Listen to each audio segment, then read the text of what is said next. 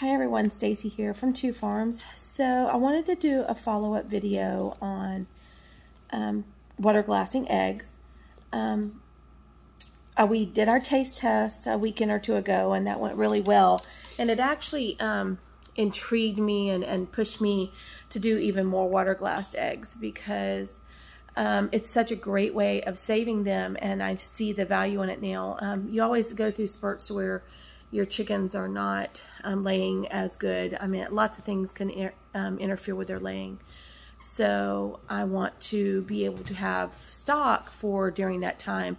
I bake a lot, and really we should eat more scrambled eggs anyway. So I'm just going to do a little video on that just to show you some things that I have learned. And it'll just be a real quick video, okay? So don't pay attention to my kitchen. It's a hot mess. So this is the pickling line that I use. I usually can find it at Rural King. You can buy hydrated lime, but like in the construction section, I've been told Lowe's, Home Depot, I've never been able to find it. I buy it in these bags, but I don't like the bags, so I switch it over to a mason jar for storage because these are just hard to get your hand in, hard to work with, in my opinion. And you're only doing 1 ounce by weight into 4 cups of water when you initially mix. That's the ratio. Now you may need more than that.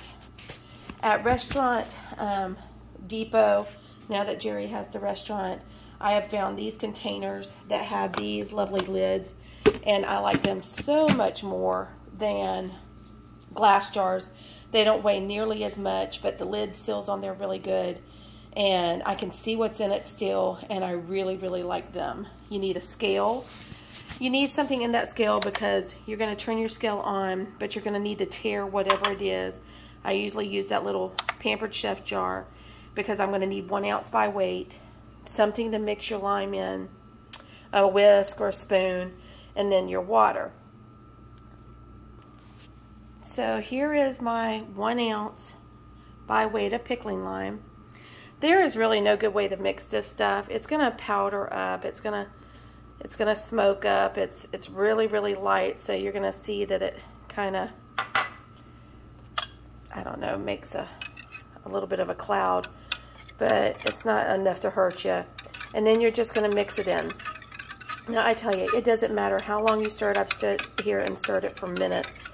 Got it all mixed in, thought it was great, poured it over the eggs, and a couple of minutes later it was separating and sitting, and that's okay. It does not matter. Obviously, with the video I did before, eating the eggs 4 months out, it doesn't make any difference. It's just as long as you have the solution mixed to begin with. So we'll set that there. We're going to move this lid off, and then you just pour it gently over the eggs. And again, these are fresh. I gathered these today. They are clean. They have not been washed. They are just naturally clean eggs, which it doesn't always happen because sometimes your eggs look like that. And if they have stuff on them, you can't use them for water glassing.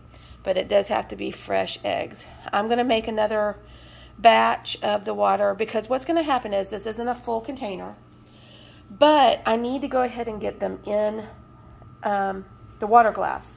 So now, over the next week or so, I will put a little label on the top of the lid telling me what days these are from and how many eggs I have in here. And I will add to that until I get this container full, and then it's going to go on my pantry shelf or somebody else's pantry shelf. I've actually started doing some of these and giving them to individuals for their pantry, which I kind of like. I think is a really cool gift for the future. So if you have any questions, these water glassing seems to be one of the biggest questions I get, so wanted to share that with you. Another that I get is I've been getting a lot of questions about prepping and what goes in a good pantry what are some items for bartering if we were to ever get there. And bartering is never a bad thing, even in a good economy. Being able to have things that you can trade for something else of use. So I'm compiling a list of items for a pantry. My thoughts, everybody's going to be different, but I'm going to combine a list and do a video on what I think I want in my pantry, things that are important to us as our family, and then also a list of items that have value if we were to go to a cashless society, or not even that, but just in hard times you needed to barter out things. So that video is coming. I'm working on that. Been under the weather for about a week, had COVID. Today is the first day that I really, really feel human. So just wanted to get back out there. Please remember to like, share, follow. We appreciate it. We're not huge. There's lots of huge groups out there. We're small. We're trying to keep it really focused on Central Florida because we're so unique. Our weather's unique. Our soil's unique. So we're just trying to, not that we won't love and accept people from outside that area, but just know that what we're working with is here. I follow a lot of different groups, Tennessee, different areas, and their soil, and there's that Florida weather you hear out there.